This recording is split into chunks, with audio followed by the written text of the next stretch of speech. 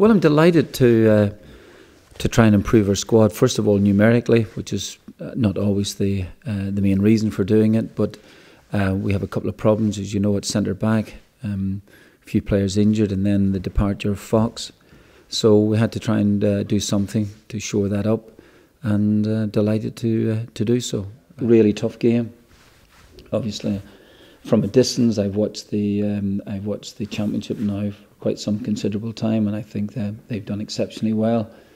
Played the other evening at Swansea, down to 10 men, still fought back, and they have shown a lot of grit, determination throughout the whole season. In fact, so it'll be a difficult task for us. It always is at Birmingham anyway.